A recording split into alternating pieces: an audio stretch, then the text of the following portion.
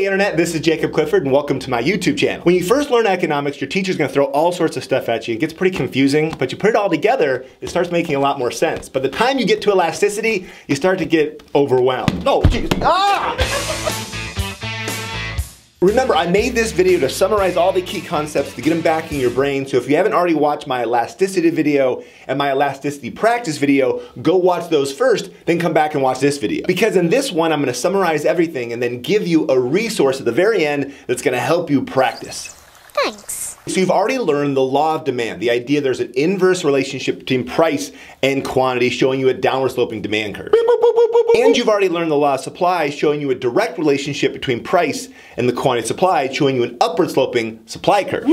The whole idea of elasticity is to show you that the shape of these curves change depending on the market and the product.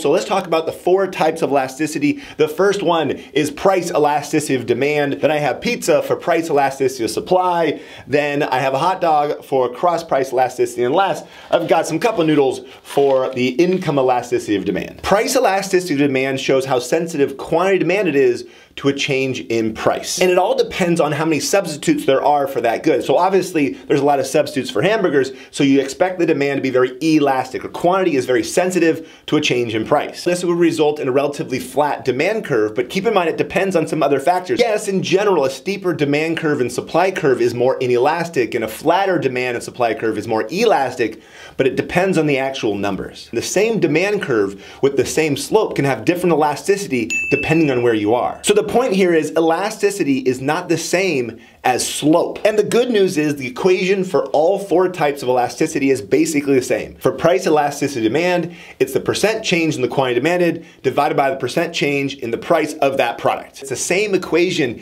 even for elasticity of supply. So the price elasticity of supply equation is the percent change in the quantity supply divided by the percent change in price. And it's the same idea for cross price elasticity. It's the percent change in the quantity demanded of one product, let's say hot dog buns, as a result of a price of a different product, let's say hot dogs. The only one that's really different is the one that's the income elasticity of demand. This one's a little different because it's the percent change in the quantity demanded resulting from a percent change in income. So it's basically the same equation over and over again, but remember it's the percent change in quantity and the percent change in price. It's not the raw change in quantity and the raw change in price. So make sure you know how to calculate percent change. Now for both price elasticity of demand and price elasticity of supply, that coefficient gives you some information. When that number is 0, that means the demand or the supply is perfectly inelastic. When it's less than 1, it's relatively inelastic. When it's 1, uninelastic. When it's greater than 1, that's relatively elastic.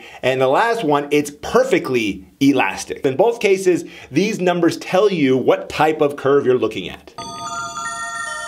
But it's not the same with these. In this case, we're not just looking at the number, we're looking at the positive and the negative sign. That's giving us information about these products. For example, if the price goes up for hot dogs and that causes the quantity demanded for hot dog buns to decrease, well, that's a negative number. One goes up, one goes down. Negative number means those are complements. But if the price were to go up for one product and people would buy more of the other product, that means those 2 things are substitutes. By the way, here's a trick to help you remember that. Look at the word substitutes. It has a bunch of T's in it. Those T's look like positive signs, and so just remember, if it's positive, those are substitutes. Now on the other side, if income goes up and the quantity demanded for a good falls, that makes it a negative number, that makes it an inferior good. And if incomes go up and people buy more of something, that makes it a normal good. So remember, positive sign is normal good, negative sign, it's an inferior good. So to put it all together, if you're looking at either of these, it doesn't matter what the sign is, positive, negative, it doesn't matter, it's just telling you the shape of the curve. For these, the sign totally matters. Positive or negative tells you if they're substitutes or complements, or normal or inferior. Glad you came along, partner. Now there's one more thing I have to talk about when we talk about elasticity of demand. There's another way other than calculating the elasticity demand coefficient of figuring out if the demand is elastic or inelastic or unilastic. It's called the total revenue test. Remember, this only works with demand. It does not work with supply at all. So this is another way you can figure out if the demand is elastic or inelastic. You look at the change in price, what happened to price, did it go up or go down, and what happened to the total revenue. And if you saw the end of my elasticity video, then you remember there's a trick I gave you using your arms for the total revenue test. When the price goes up and the total revenue goes up, I look like an eye. If you look like an eye, that's inelastic. If price goes down, total revenue goes down, I still look like an I, inelastic. But if price goes up and total revenue goes down, I don't look like an I, that must be elastic. If price goes down, total revenue goes up, I don't look like an I, then that makes it elastic. That's crazy. I'm about to give you a practice sheet that's going to help you practice in calculating all these numbers. Before we do so, let's talk about what's going to go on the wall behind me. As you know, every episode I add something to the wall. This one's quite obvious. I'm going to add in the burger for the price elasticity demand. We've got the pizza for price elasticity of supply, the hot dog for cross price elasticity demand, and of course, we've got the cup of noodles showing you income elasticity, the coefficient, how to calculate these. You're going to remember all that stuff by seeing this on the wall. But don't go anywhere. It's time for a pop quiz. Like always, I'm going to put some practice multiple choice questions at the end of this video to help you practice and make sure you understand all these concepts.